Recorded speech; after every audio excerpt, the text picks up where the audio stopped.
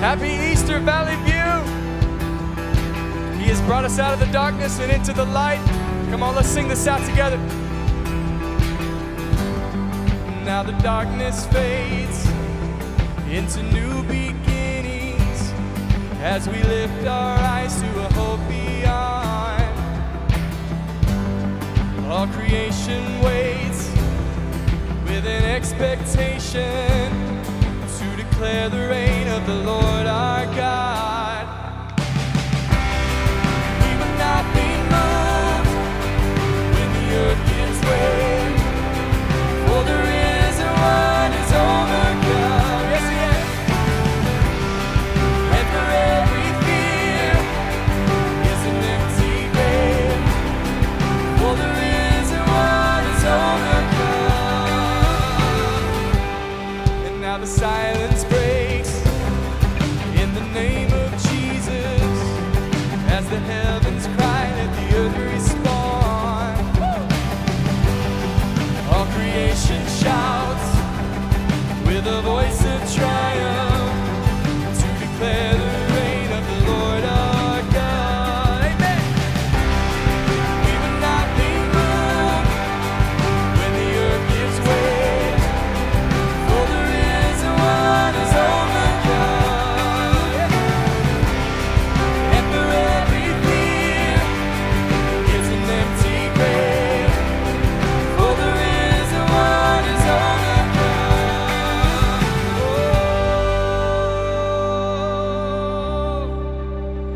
Valley View, wherever you are, happy Easter. He is risen. He is risen indeed. We sing this together. Come on. He shall reign forever. Strongholds now surrender, for the Lord our God is overcome. Who can be against us? Jesus our defender. He is Lord and he has overcome. He shall reign forever. Strongholds now surrender, for the Lord our God is overcome. Who can be against us? Jesus our defender. He is Lord and he has overcome. We will not be moved when the earth gives way, for the risen one is overcome. Yes, he is. And for every fear is an empty grave, for the risen one is overcome. We will not be moved when the earth gives way, for the risen one is overcome. And for every fear is an empty grave, for the risen one is overcome.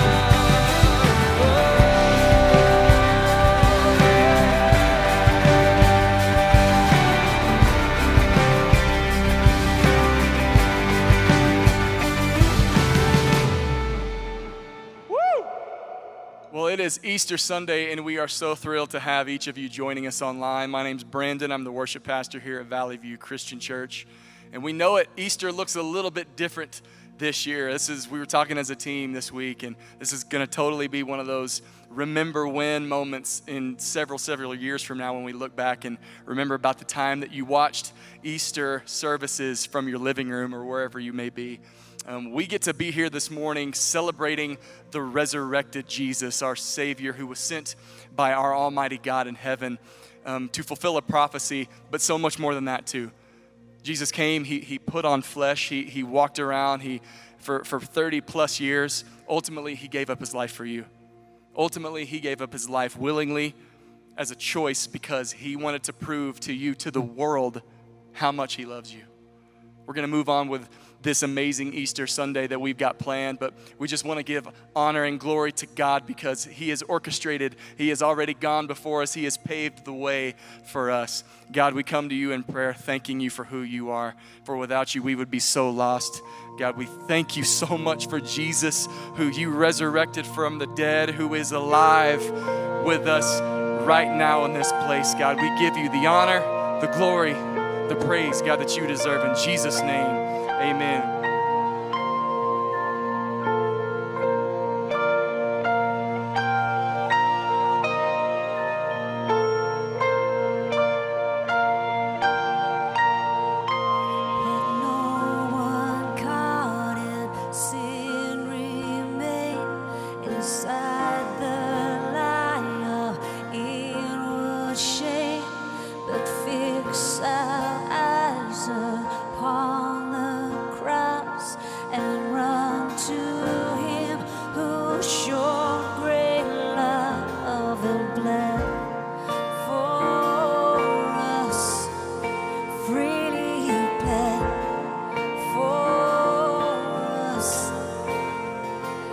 Christ is risen from the dead, trampling over death by death.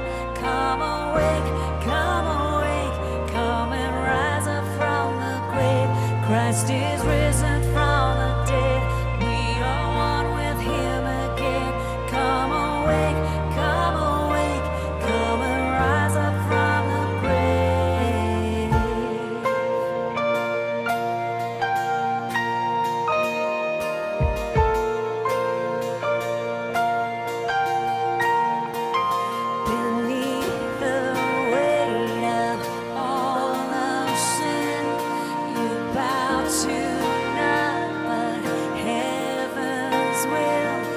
Scheme of hell, no scoffer's crown, no burden we can hold you down in strength. You reign forever, let your church proclaim. Christ is risen from the dead, trampling over death by death. Come awake,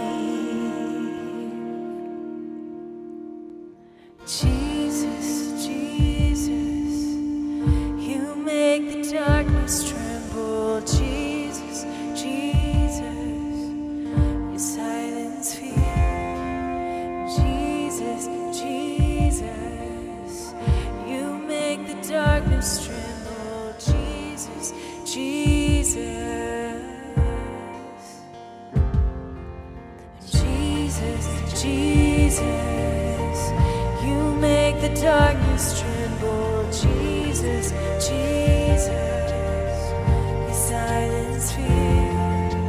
Jesus, Jesus, you make the darkness tremble. Jesus, Jesus, your name is a light that the shadows can't deny. Your name cannot be overcome. Your name is a light forever lifted high. Your name cannot be overcome. Your name is a light that the shadows can't deny. Your name cannot be overcome. Your name is a light forever lifted high. Your name cannot be overcome. Jesus, Jesus, you make the darkness tremble.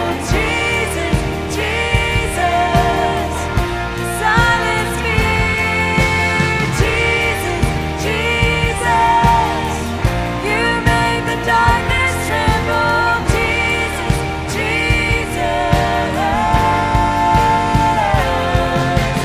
Jesus, Jesus, you make the darkness tremble. Jesus, Jesus, you silence fear.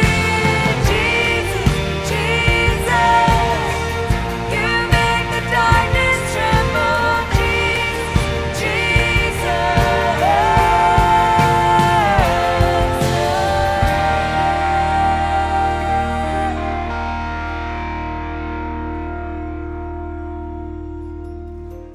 Good morning, Valley View family. I'm Zach, and thanks for joining us this Easter season. I don't know if you've noticed, but this Easter service is a bit unconventional. In fact, this entire season of life we find ourselves in is pretty unforeseen and unexpected. At a time when we would normally find ourselves together, joining in praise for the miraculous and life-changing miracle of Christ's resurrection, we're instead isolated and distant. Now granted, this intentional separation we've created is not without good reason. The safety and health of our community, our friends and loved ones, is no small matter.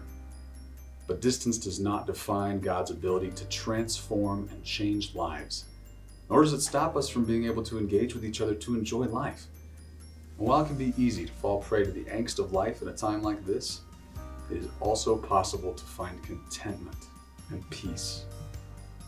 In Philippians chapter 4, verse 12 through 13, Paul writes, "I have learned the secret of being content in any and every situation, whether well-fed or hungry, whether living in plenty or in want. I can do all this through Jesus who gives me strength." Easter is a time for family, for community, for joy.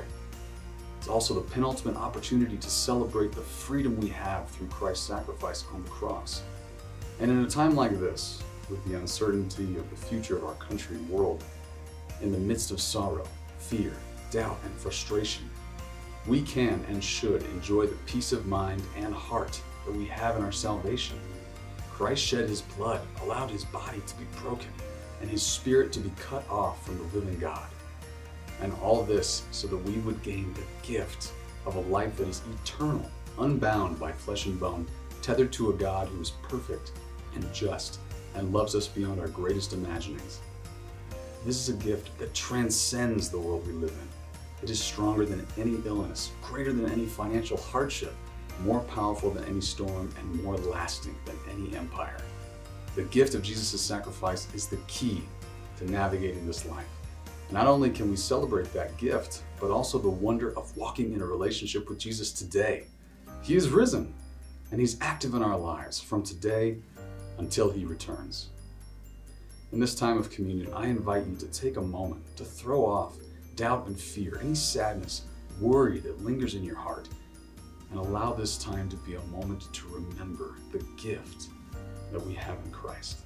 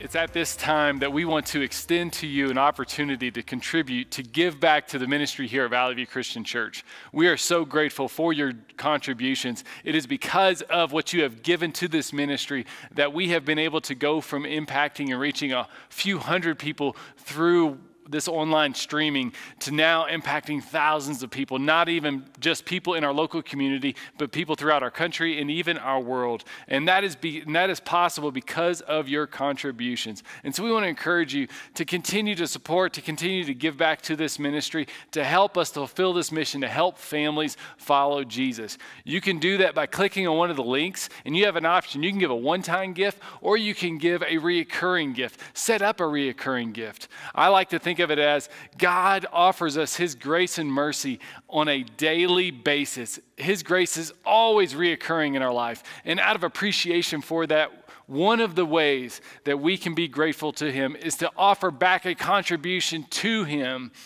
with our finances. And so we invite you to do that just now. And again, we are so grateful for what it is that you contribute to this ministry at Valley View.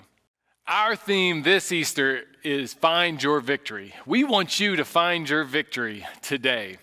If you're a sports fan like me, one thing that you haven't been finding much of is victories, because we can't find any sports games that are allowed to happen right now, which is completely understandable, but it's hard to stomach still. And so since we can't find victories now, that got me to thinking about some of the greatest victories in the past here in Denver, Colorado, specifically with professional sports. The greatest Colorado Avalanche victory was probably in 1996. It's actually a toss-up with that in 2001. In 1996, that was the first professional sports title that had ever taken place here, that this city had ever received in 1996. In 2001, that was really just a special team with Ray Bourque winning his first championship here in the Denver area after 22 seasons of being in the NHL. The most momentous victory in the Denver Bronco history was probably Super Bowl 32, in which they won their first Super Bowl.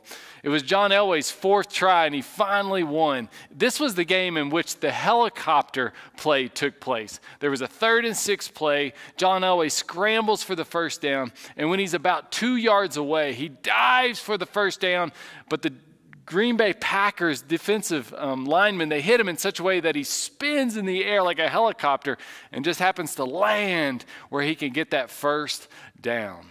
With the Colorado Rockies, their most impressive and memorable victory is probably the building of Coors Field, honestly. The Colorado Rockies just don't have many great victories in their history. It's been said of the Colorado Rockies, unfortunately, that if mediocrity could be a person, then it would probably be the Colorado Rockies' best friend. They just haven't won much. But victory is still something that all of us want in our lives, and some of us have wanted a little bit more than others. And we want to find victory in all the areas of our lives, don't we? We want to have victory with our wealth, with our family, with our career, with our appearance, with our religious obedience. We want victory in all of these areas. But if you're anything like me, maybe you've realized that finding victory in these particular areas is hard to find.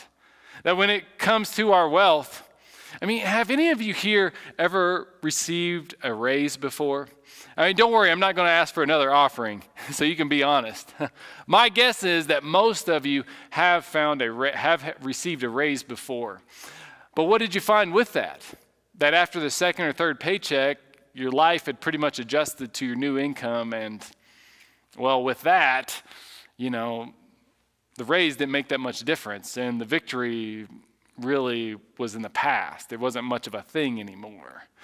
When it comes to finding victory with your family, there's certainly seasons in which that's a thing, but there's also many seasons in which it's not, in which you're struggling with your spouse, or you have a strained relationship with one of your children, or maybe you're struggling with a parent even. I know many people whose marriages are having challenges right now. I even know of a few that are thinking about separating. I know of one family who the daughter literally won't speak to her father right now, and that's been going on for years, and it's over a political argument that they had some time ago. And it's just these types of challenges that help you to realize that having victory with family is hard to do. Victory with your career, well, you just have to have a season in which you get a layoff, you get a furlough, or even get passed over for a promotion that you realize that having victory in your career is just tough to come by, especially whenever that at the end of your career, the twilight of your career, you got retirement on the horizon, and then you're beginning to move into that season. You realize that your career really isn't what life is all about, or even finding victory in your appearance. There's another virus that is an epidemic today. It's what we would call the chest or drawer virus. I think some of you know what I'm talking about. It's when your chest falls into your drawers. It's a virus that many people have to deal with today. But my point is that Father Time gets the best of all of us at some point in time. And finding victory with your religious obedience, you can make some progress for a day, maybe a week, maybe even a month, but at some point, at some time, you're just not going to measure up. That what you hope to do, you don't do. And you think what you shouldn't think, and you say what you shouldn't say, and then all of a sudden this religious obedience goes from being a victory to a defeat. And yet the Bible still says that we can find victory. But where do we find victory? What place is victory at? Well, the thing about victory is it's not a place. It's a person. And the Bible tells us that we can find victory in Jesus Christ. This is specifically what the Apostle Paul wrote in 1 Corinthians chapter 15. But thanks be to God. And why should we thank God? Because he gives us victory through our Lord Jesus Christ. And how does he give us victory? Because we still deal with these challenges in these important areas of our lives, with our family, with our fitness, with our finances. If we're dealing with challenges and obstacles, how can we have victory in Jesus Christ? Well, Jesus hasn't necessarily entered into every one of those areas of our lives and made them be without bumps in the road. Instead, we have victory in Jesus because he has conquered death. In verse 26 of 1 Corinthians 15, it says, the last enemy to be destroyed is death. In other words, the greatest enemy to be destroyed is death. And the argument here is from greater to lesser, that instead of Jesus coming into this world and dealing with all the different intricacies of our lives, he came into this world to deal with the greatest problem of all, the last enemy of all, which was death, which he conquered at the grave. And when he conquered the grave, he took away the sting, the finality of death away. It says this in verse 54 and 55 of 1 Corinthians 15, death has been swallowed up in victory. Whose victory? Jesus' victory. Where, O death, is your victory? Where, O death, is your sting? That if Jesus is taking care of death, if he has been raised from the grave, then victory can indeed be found in him. Now, some of you very thoughtful people, you may not even consider yourself a Christian, wonder if the resurrection is really something that you can believe in.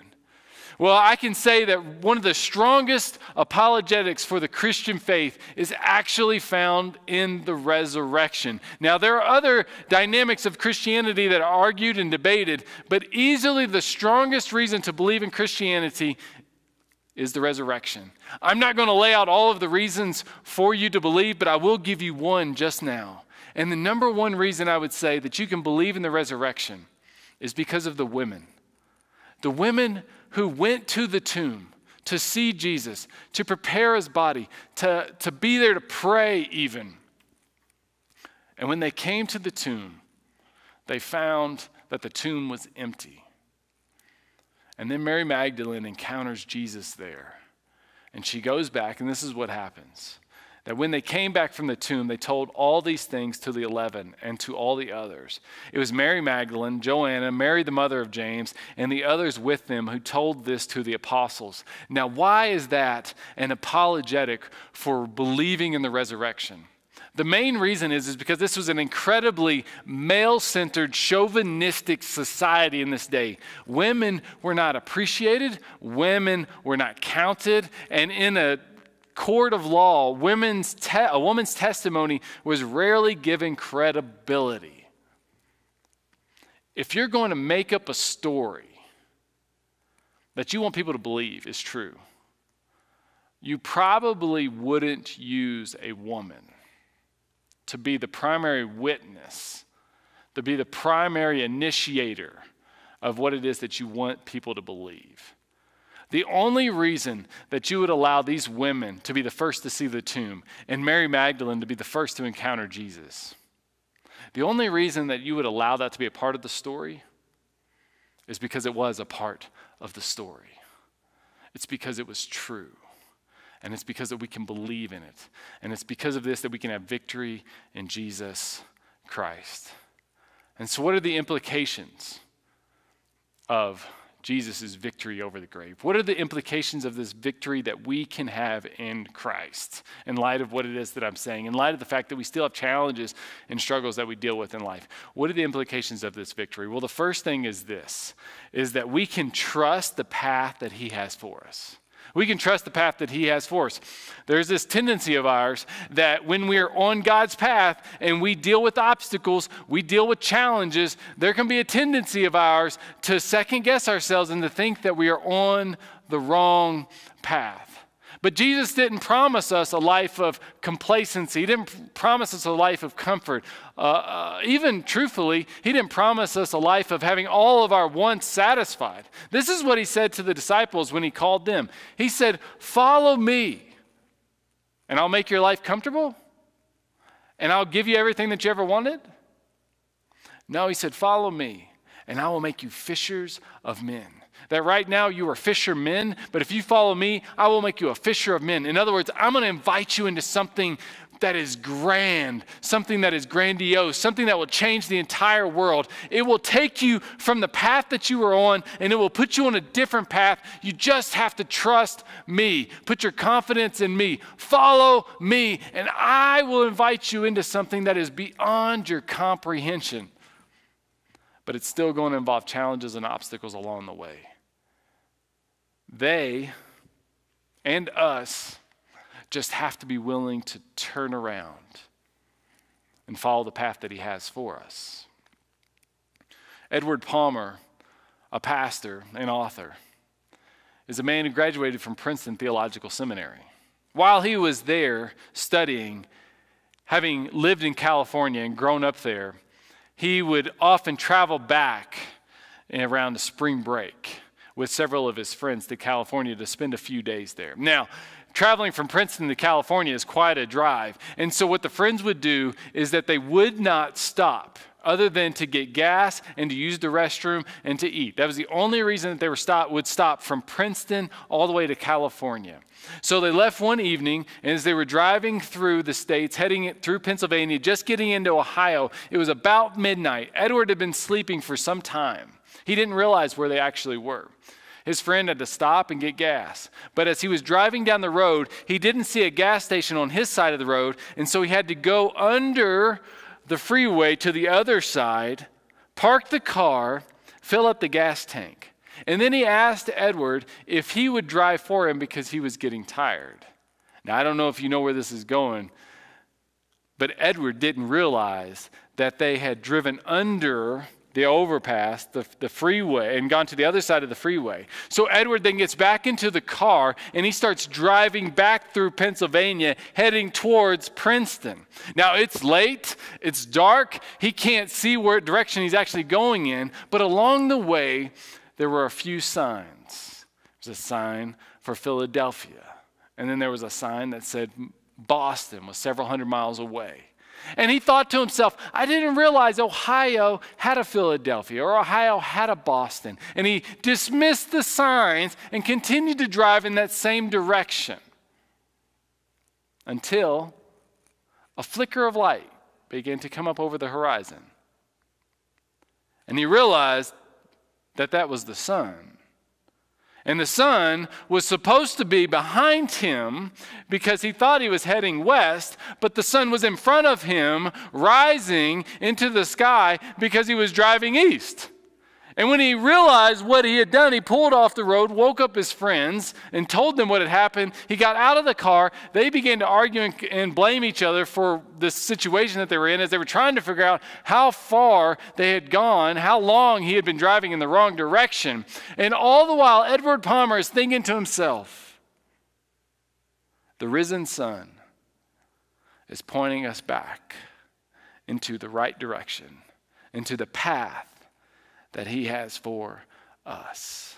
He is shining a light towards the direction that we need to go in, and we just have to choose to go the right way. We have to turn around and go back. We have to turn around and come to our sentences, and maybe that's where some of you are at right now. Maybe you're seeing signs around you with the path that you're on that you're not supposed to be going the way that you're going. And right now, you need to turn around, and there is a risen sun, and he is shining light on your path, and he is showing you the way that you need to go, but you aren't sure if you can trust him. And what I'm trying to tell you is that because he has conquered the grave, because he has risen from the grave, that you can trust the light that he is shining on the path that he has for you. Paul says these words in verse 34 of 1 Corinthians chapter 15, come back to your senses as you ought. You don't have to get revenge. You don't have to keep being angry. You don't have to keep being bitter. You don't have to keep being greedy. You don't have to keep being lustful. You don't have to be so scared, so anxious, and allowing all that is happening around us to consume you. You don't have to be that way anymore. Turn around and go back to the way that he has for you. Paul says, stop sinning. Because of the victory that we have in Christ, we will face challenges, we will face obstacles, but we can trust the path that he has us on. The next implication that we have of the victory that we have in Christ is that we can rejoice in the face of challenges. We can rejoice in the face of challenges. The reason that there's an empty tomb is because there was a cross. The reason that Jesus was buried is because he was crucified. That without the pain, there could not be the resurrection. And we know that even though we may face challenges here and face challenges there, that if God has conquered the grave, that even in spite of the pain that we may go through, there is a resurrection that is always possible. And he can resurrect that marriage, and he can resurrect that relationship that you have, and he can resurrect your finances and your career, and he can resurrect your faith even. Did you know that in 1865, Abraham Lincoln was assassinated?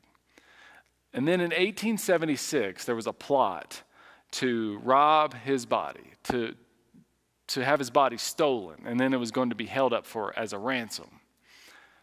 But the government caught wind of this plot, and they were able to stop the people from stealing Lincoln's body, where it rested in Springfield, Illinois at the time. But after that, rumors persisted for some time that his body wasn't actually in his casket and his coffin. And so in 1901, a plan was put together to once and for all assure everyone that Lincoln's body was there and that no one would ever disturb it again.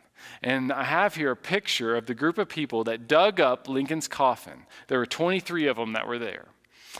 And after they had dug up his coffin, they opened it up, and they looked inside, and every one of them confirmed that that was indeed Abraham Lincoln that was in the coffin. His body had not decayed to the point that you couldn't recognize him. You could still recognize his features from the pictures that had been taken of him. And so his body was unanimously confirmed to still be in that grave. And you know what they all did? They celebrated. They celebrated that he was there. They dug a 10-foot hole. They put him in his coffin into the hole, and then they encased his coffin with 4,000 pounds of concrete, assuring that no one would ever again tamper with his grave.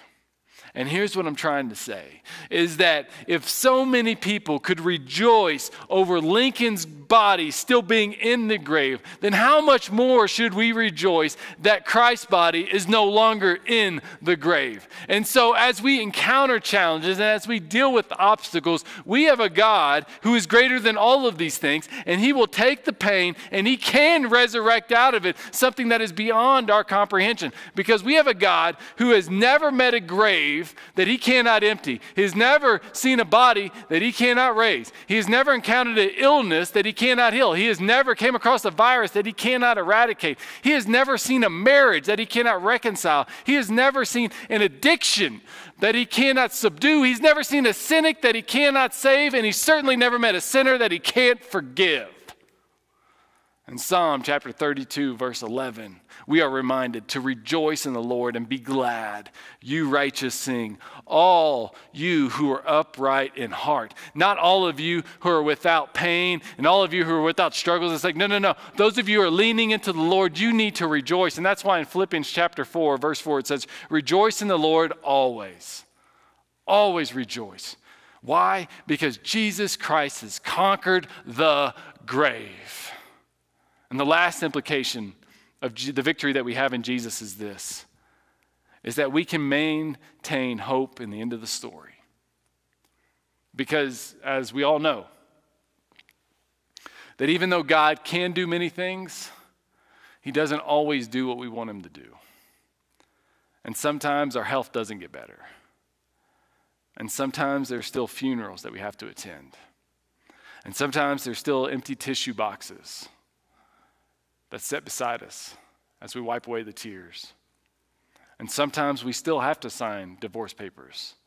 And sometimes we still have to deal with lawsuits. And sometimes we still lose a business.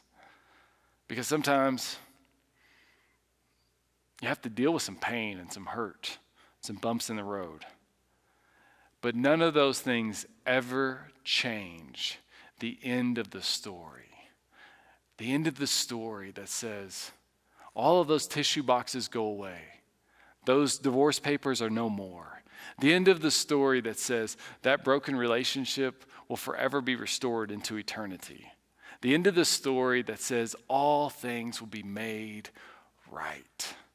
And we have been promised this, that one day he is going to make all things right. That the end of the story with God is always good. It's always good. There is a Bible verse in John chapter 20, verse 7 specifically, that always caught my attention. This is the verse.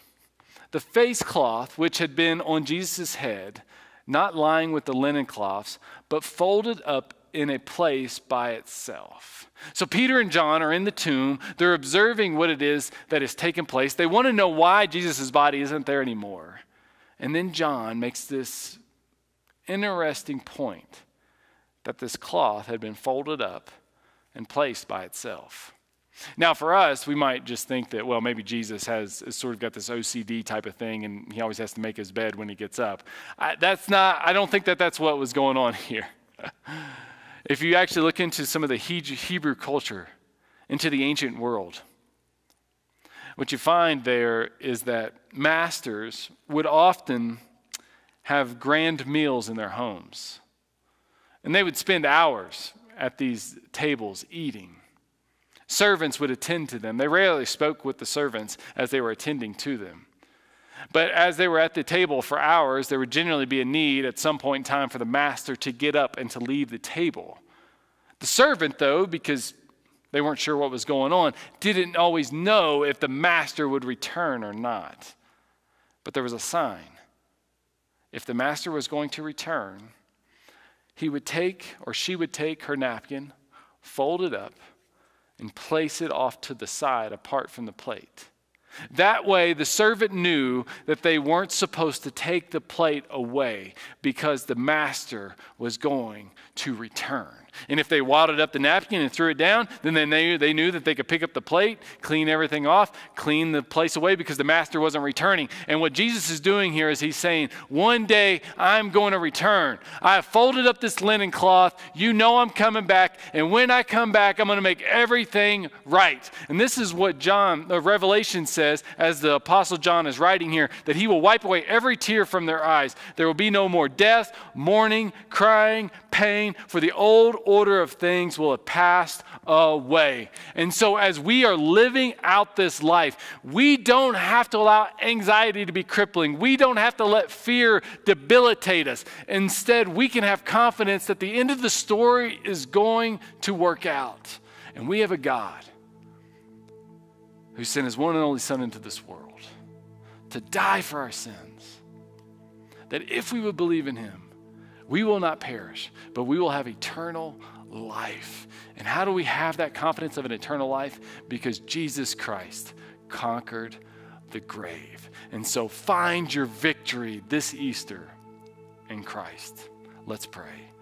Gracious Heavenly Father, we are so grateful for the victory that we can have in Jesus. Lord, help us all to quit looking into these other things in this world that we so desperately try to find satisfaction from and completeness from. And Lord, help us to turn to you to find a victory that is all perfect, that is sufficient, that will absolutely satisfy us, that is in Jesus Christ. And so may we see that victory today. It's in his name that we pray. Amen.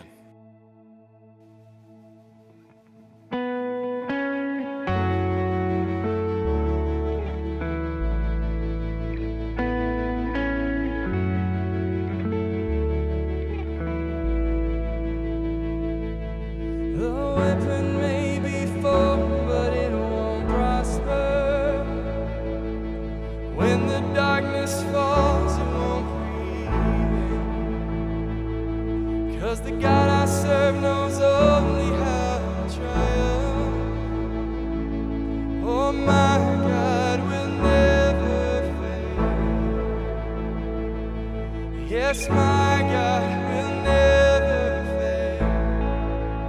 I'm gonna see a victory. I'm gonna see a victory.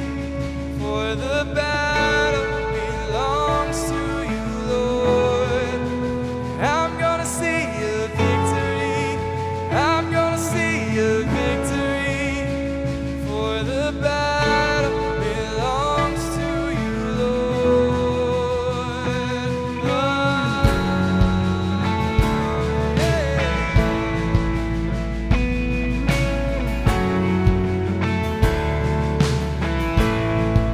There's power. There's power in the mighty name of Jesus. Every war he wages, he will. Oh, I'm not backing down from any giant, 'cause I know how the story ends. Sing it again, I know, and I know how the story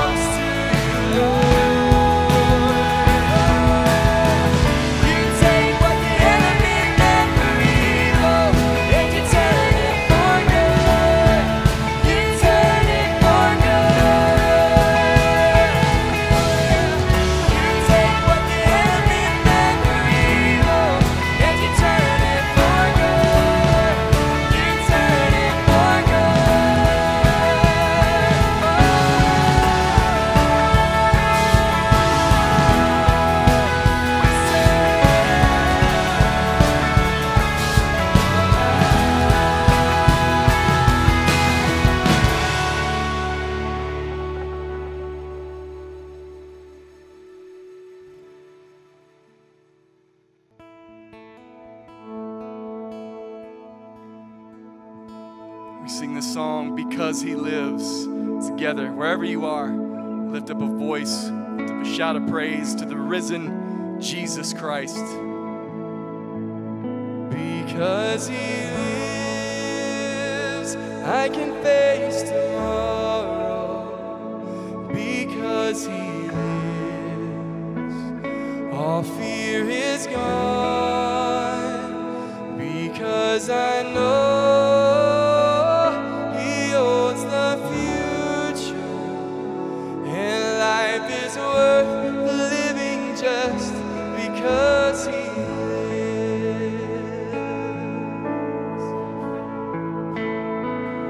Because He lives, I can face tomorrow.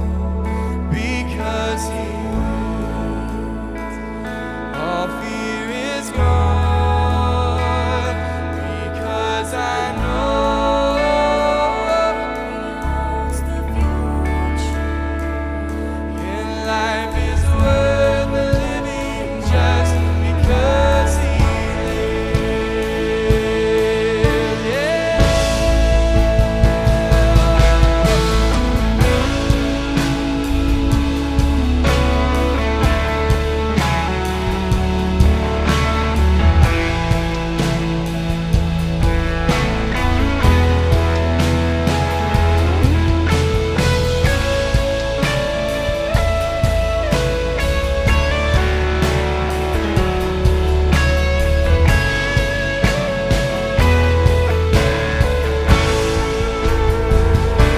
Because He lives, I can face tomorrow. Because He lives, all fear is gone. Because I know He holds the future, and life is worth living just because He lives. Life is worth living just because He lives. And life is worth living just because He lives.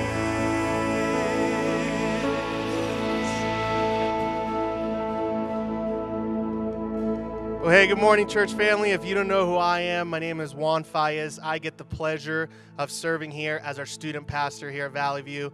And man, what a blessing it is to hear that message of hope from our pastor, Phil. And I just want to remind you today, as you go on with your day, the same power that raised Jesus from the death is the same power that lives in us today. So go with that. We love you guys. We miss you so much. Join us again next week for our 9 a.m. and 10:30 a.m. services on Facebook. See you guys.